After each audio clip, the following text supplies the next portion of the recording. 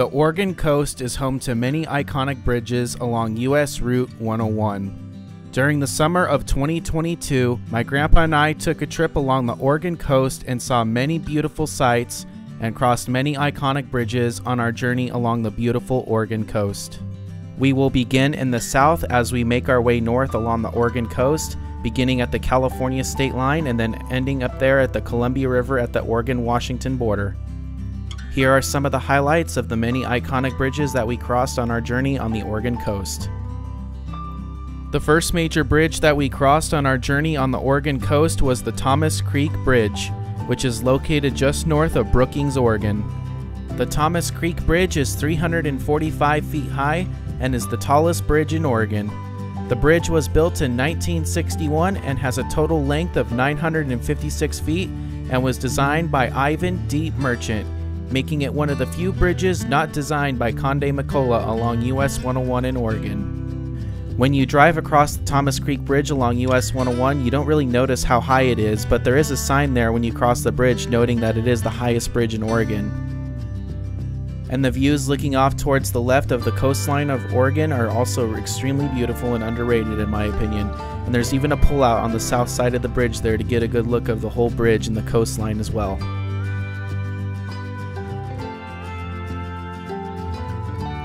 The next bridge along US 101 is the Isaac Lee Patterson Bridge, also known as the Rogue River Bridge, which is located in Gold Beach, Oregon. This bridge was designed by Conde McCullough and opened to traffic on May 28, 1932. It was even added to the National Register of Historic Places in 2005. The bridge crosses the Rogue River and has a total length of 1,939 feet.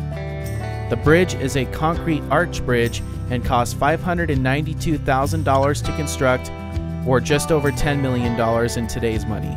The bridge is named after Isaac Lee Patterson, who served as the governor of Oregon from 1927 to 1929, and the bridge would begin construction right after his death and was named in his honor. The views looking out towards the east of the Rogue River and its estuary are a sight to behold. One popular thing to do here in Gold Beach is to take the Jerry's Rogue Jets up the Rogue River and enjoy a fun day of adventure along the Rogue River. I have done it personally and it's something I highly recommend doing. It's fun for the entire family. The next bridge along US 101 is the Bullards Bridge, which crosses the Coquille River. This bridge was constructed in the 1950s and opened to traffic in 1954 for a cost of $626,000. The next bridge along US 101 is the Conde McCullough Memorial Bridge, which is located just north of Coos Bay and North Bend, Oregon. The bridge crosses Coos Bay, which is the largest bay in Oregon and the largest bay between Humboldt Bay in California and Puget Sound in Washington. The Conde McCullough Memorial Bridge is a cantilever bridge and opened to traffic in 1936.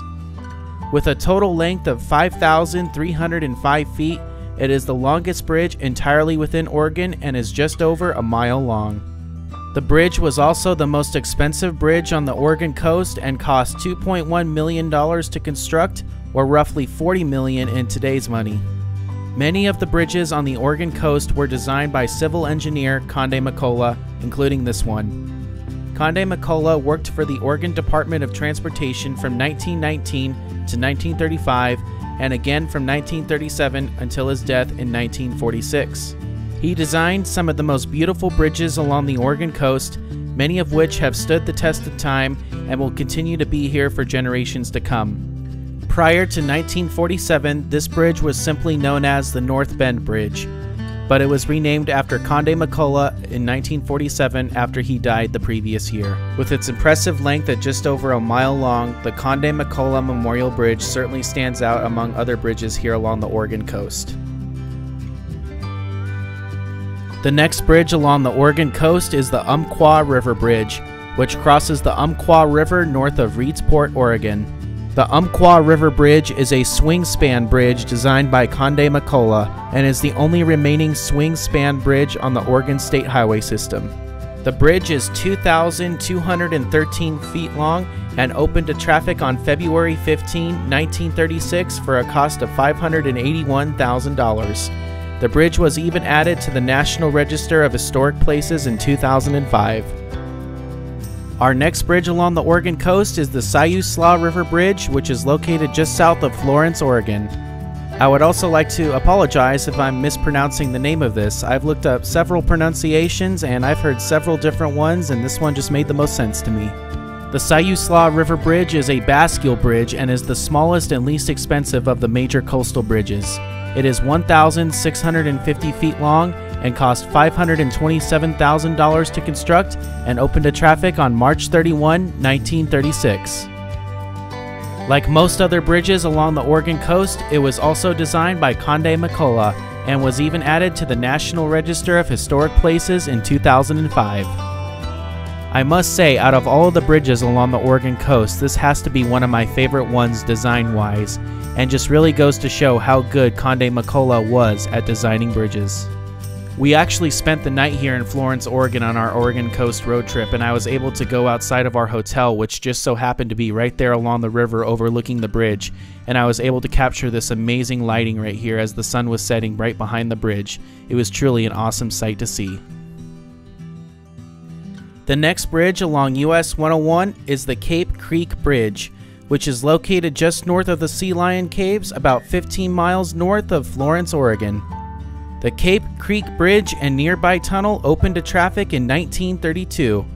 The Cape Creek Bridge is an arch bridge that was also designed by Conde McCullough and resembles a Roman aqueduct. The bridge has a total length of 619 feet.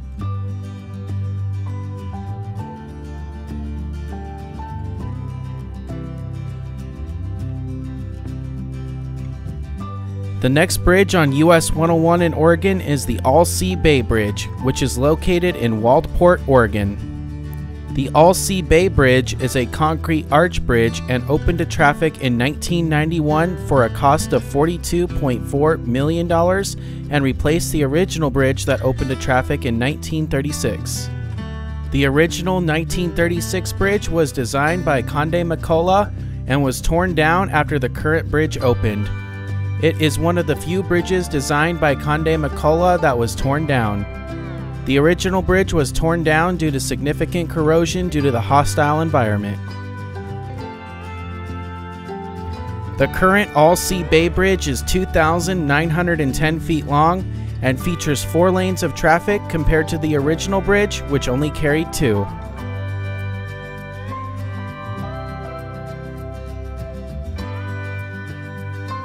The next bridge along the Oregon coast is the Yaquina Bay Bridge. The Yaquina Bay Bridge was the last major coast bridge to be constructed and opened to traffic on September 6, 1936. The completion of this bridge replaced the last ferry crossing on the Oregon Coast Highway. The bridge cost $1.3 million to construct, or roughly $28 million in today's money. The bridge has a total length of 3,260 feet and has a clearance of 133 feet. The bridge crosses Yaquina Bay. The bridge is one of the most recognizable of all the Oregon coast bridges and was also designed by Conde McCullough and was even added to the National Register of Historic Places in 2005. This is my personal favorite bridge on the Oregon coast. Its design is simply iconic and is a testament to the brilliant mind of Conde McCullough and the creative genius he was at designing beautiful bridges here on the Oregon coast. The Yaquina Bay Bridge is located just south of Newport, Oregon.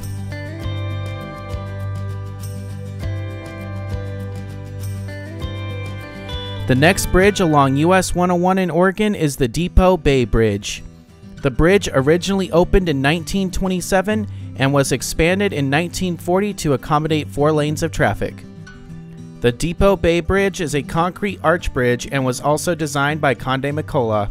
It has a total length of 312 feet and crosses Depoe Bay, which is known as the world's smallest harbor. Our last major bridge entirely within Oregon is the new Youngs Bay Bridge, which crosses Youngs Bay near the mouth of the Columbia River between Warrenton and Astoria, Oregon. The new Youngs Bay Bridge opened to traffic on August 29, 1964, and replaced the old Youngs Bay Bridge and Lewis and Clark River Bridge, which both were designed by Conde McCullough. This bridge was built as part of a realignment of US 101 between Warrenton and Astoria, Oregon. The new Youngs Bay Bridge is a vertical lift bridge and has a total length of 4,200 feet. Before we end off the video, I would like to acknowledge a few bridges that were once part of the alignment of US 101 in Oregon, but no longer are located on the route that US 101 follows today through Oregon. I just mentioned the old Youngs Bay Bridge and the Lewis and Clark River Bridge, but I would also like to acknowledge the Rocky Creek Bridge, Soapstone Creek Bridge, and the Euchre Creek Bridge. I don't have any pictures or videos of these bridges, but they are all worth mentioning as they are still all drivable and were once part of US 101.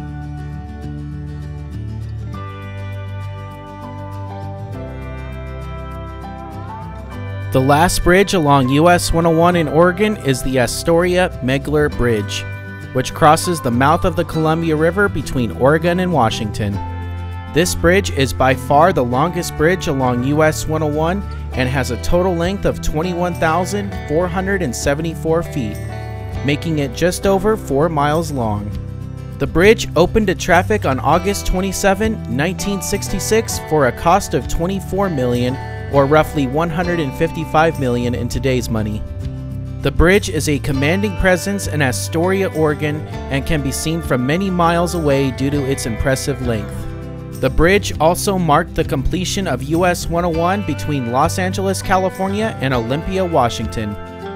Prior to the completion of the bridge, you had to take a ferry to connect US 101 in Oregon and Washington.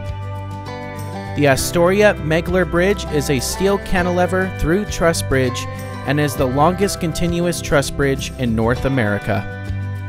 While Conde McCullough passed away way before the bridge even began construction, I would like to think that he would appreciate the bridge's design, as it is truly a work of art here as you cross the Columbia River right before it enters the Pacific Ocean.